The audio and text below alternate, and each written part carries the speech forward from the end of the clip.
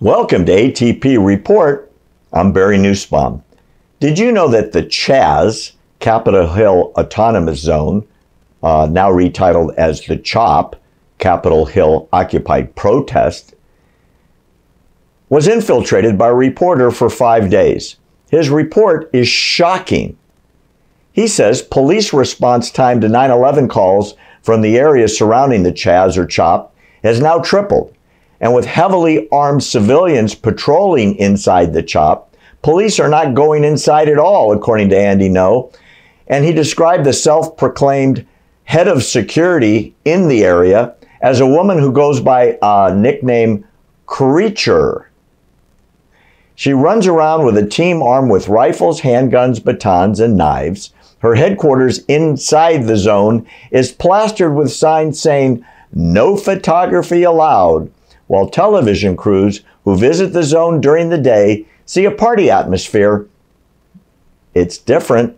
After dark, a whole different side of crazy emerges.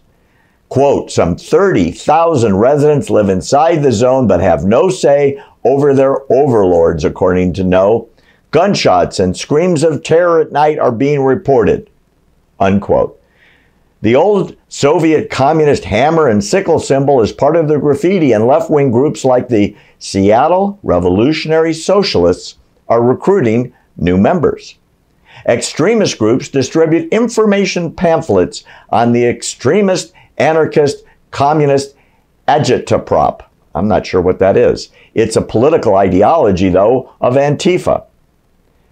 Andy Ngo says he was given a booklet with short essays on why police, capitalism, and the state must be destroyed by any means necessary, including through violence. And he reports, they say, our contempt for the media is inextricable from our hatred of this entire world. This is a real city in America, ladies and gentlemen. It's Seattle, where the inmates have taken over the asylum.